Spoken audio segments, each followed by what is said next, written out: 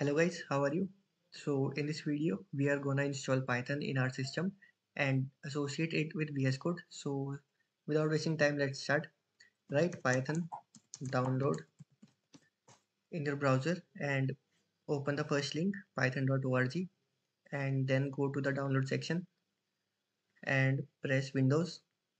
So stable release is this Python 3.11.5. Now download it according to your system. My system is 64 bits, so I am downloading this.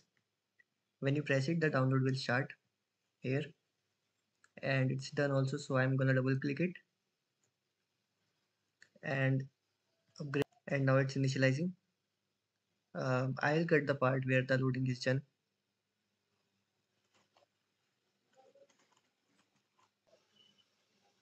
So guys, I cut the part where the loading was doing. Actually it was quite lengthy, it took me about 3 to 5 minutes, so to make the video quick I cut that part. Now close this and your installation is done. Now to check, open your command prompt and write python dash dash version, and here it shows 3.11.5, which I downloaded it here. So our installation is successful, and now I have to associate it with VS Code. Open VS Code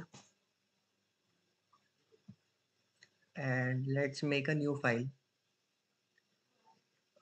I simply do Control N and I will write it here, print hello world, which is our first program. We'll save it. See, it is saying here that you want to install the recommended Python extension from Microsoft for the Python language. Yes, we need that. So open the extension and search Python, and oh sorry, I misspelled it, Python, and the first one from Microsoft, install it, and it is installing. I'll cut the part of the installation. It was quick, so I don't need to cut it. Now let's simply Control S and press our run button. Hello world. See, it's printed in terminal. We can print one more line also for convenience.